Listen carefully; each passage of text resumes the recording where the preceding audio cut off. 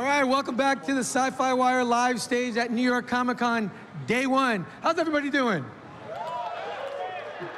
My name is Mike Avila, and I'm with Sci-Fi Wire, and I host Behind the Panel for the site, which is where we talk to all sorts of comic book legends and icons and superstars about what they do.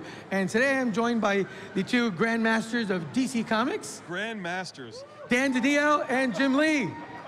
Hello, gentlemen. Hey, how are you? Thanks for having us. Hey, it was great. I know you guys just had your Meet the Publishers panel. Yes, we did. I'm sure there was much hilarity that ensued there. It was actually very restrained, I think, I thought the crowd was rather quiet. Well, yeah. Like this crowd. Come on, it's a Thursday. Let's go, guys. Let's be happy here. Let's go. Be loud. That's what we need. I thought this was New York. What's going on? Come on. I keep on telling people in California what New Yorkers sound like. You look at me, make it look bad. All right, let's get right to it, because you guys, as usual, dropped a lot of news at your panel. A bunch of great new initiatives, including a new line curated by Brian Bendis, who apparently is not busy enough for you guys. And he's doing something new. Look, let me tell you, when we approached him about doing this deal, his team, his attorneys were like, yeah, I don't know if we can commit to 2 books a month. And we thought he was just kind of coming over to finish out his career in comics and make that transition into Hollywood. And then he signs up, and then he's just pitching ideas left and right, and we're doing a ton of books with him. So it's amazing that really he came over to publish comics with us. So we've been very, very fortunate. Yeah, I mean, honestly, working with Brian has been really great. I mean, we have so many great guys with us right now. You know, I've spent so many years working with Jeff Johns, and then Scott Snyder, then Tom King. But to have Brian come in, I mentioned Grant Morrison, to have Brian come in, it's just a lot of fun, because he comes in with a new perspective. He's been at Marvel for so long. He's seeing our characters for the first time. He's talking about it for the first time. And it brings a freshness and a new point of view, which is exactly what we need in order to keep our characters relevant, you know? You saw it right away with Superman. Yeah, I mean, everybody thought he was going to be the Batman guy, but he came in, he has a real affinity for Superman. He's a Cleveland boy. He loves the character, and it's really interesting to see what he wants to do, and more importantly, how he plans to expand Superman next year. Right. He's been surprising us all from the get-go. You know, I signed on board to do a short story for Action 1000 with him, so I thought it was going to be like talking heads in a newsroom or something, and it was just like boom, boom, boom, introducing Rogol Zaar, just action nonstop. But he put a lot of those Brian Bendisms in there. It was just a lot of fun working with him.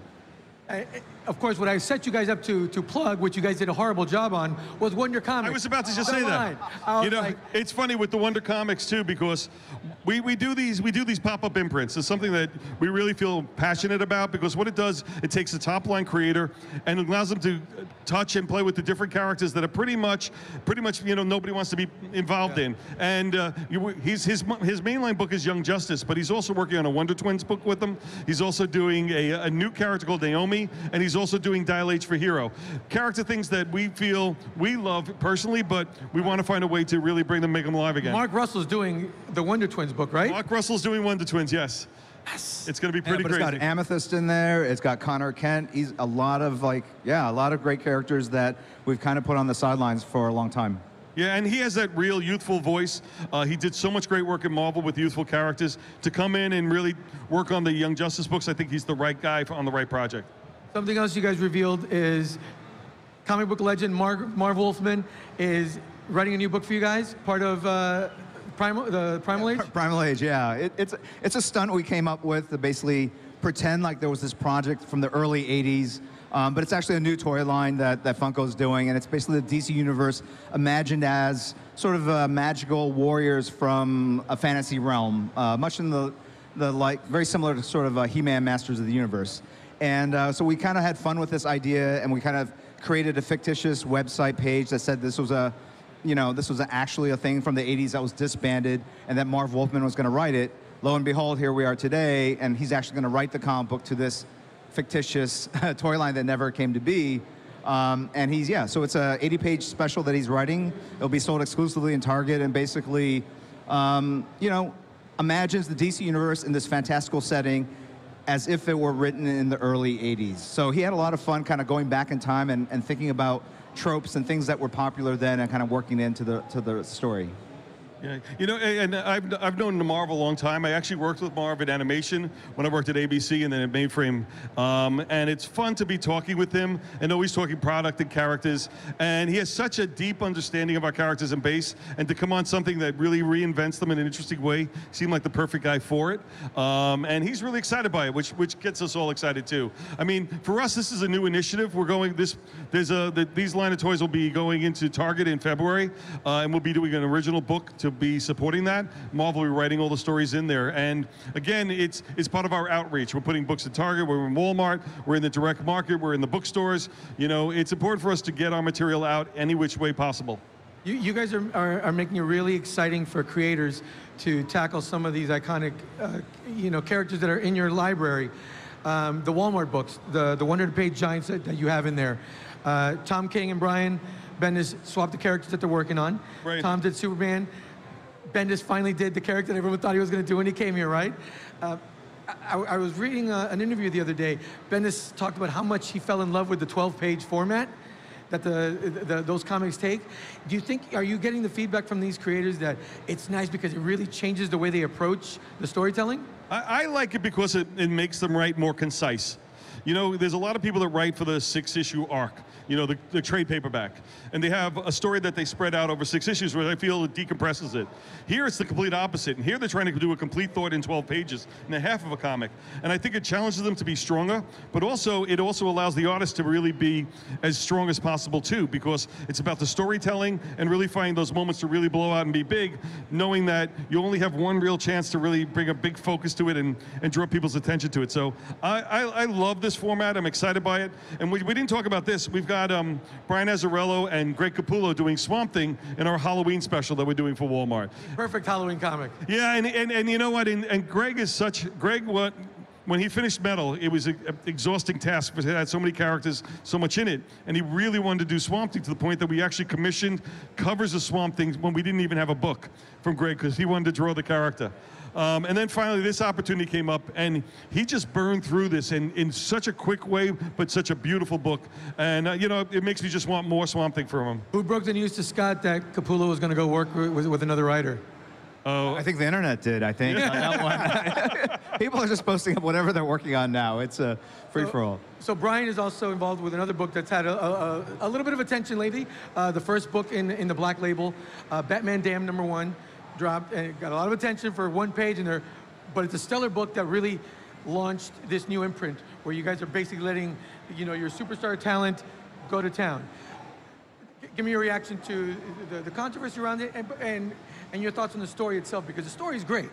Yeah, no, I think the story is fantastic, and I think the controversy you allude to, you know, I think it threatened to kind of overtake the awesome story that they created, and I think that was kind of one of the decisions we made to make changes in the art and not to go to a second printing on that particular version of the book, which was that, you know, are those scenes additive to the story?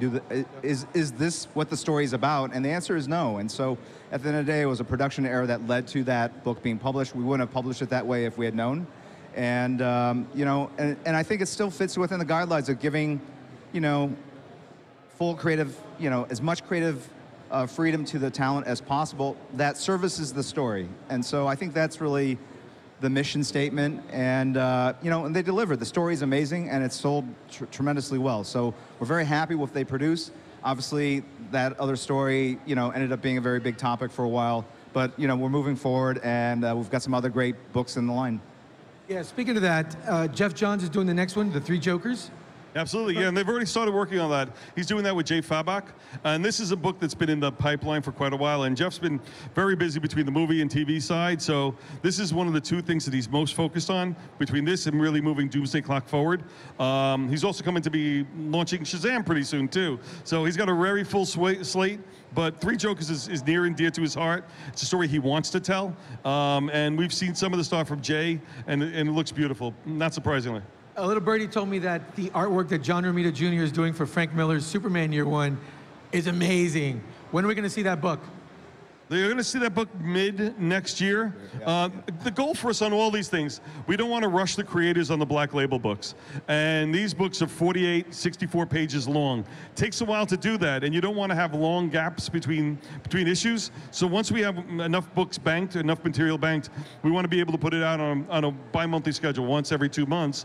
So that'll probably move it towards the middle of the year. Right. That book is amazing, though. I mean, it's really coming out of these very long conversations that John Romita Jr. and Frank Miller have had, and like the opening sequence, to spoil something, it's you know, little Cal baby coming to Earth, but it's from his point of view. I mean, and that story's been drawn a million times or hundreds of times, right? And it's always from that third party kind of God's eye point of view. And this is actually from the little baby's point of view, and you see him seeing the interior of the spacecraft, the doors opening, and really kind of experiencing it from an alien's point of view coming to Earth and how different that must be. And it's just an amazing sequence of shots that they put together and really kind of show the magic the two of them can create together. And I'm going to say, the funny part about it, it's actually a romance book. The first book is about Clark's relationship with Lana Lang. That's the first chapter. It's built around that. Second chapter is around Superman and Lori Lemaris. Believe it or not, that's the second chapter. And the third part is about Superman and Lois Lane. So he takes very key people in his life, and he shows Clark's and Superman's relationship with them, and how his life changes and how it grows and how it changes with the relationships too. We're running out of time here, but I got to ask you, because Aquaman, the movie, is coming out in December, so obviously you guys have a lot of books planned around that, including Kelly Sue DeConnick taking over the title for it.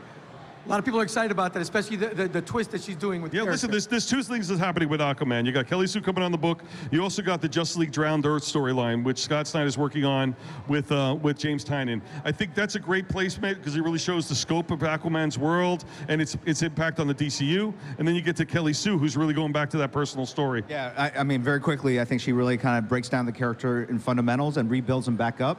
And it's just a really awesome exploration of his history and why he exists. Is this part of what DC Universe exists for, so that when you have Aquaman and Shazam, you guys are able to curate the line of titles that goes through to really help people come out of the theater super excited and say, oh wait, I want to go read more about this character? Absolutely, and we actually have a series of documentary specials that focus on the history of the characters. So we've done one for Shazam, we've done one for Aquaman, and those will debut around the time of those launches. And it's all about kind of giving our core fans a deep dive into the history of these characters and what makes them special over the decades. And we pull in a lot of amazing talent and creators to talk about that history. On top of all the comics. Right. Jim Lee, Dan DiDio, the publisher of DC Comics. Give it up for him. Thanks for having us. Thank you, gentlemen. Thank you, guys. Keep following all the fun on the hashtag It's a Fan Thing. And coming up next year on the live stage, we've got the cast of Stand Against Evil. Stick around. Hi, I'm Jackie Jennings with SYFY WIRE. If you can't get enough of New York Comic Con, go ahead and subscribe to our YouTube channel for news, interviews, cosplay, and so much more. What are you waiting for?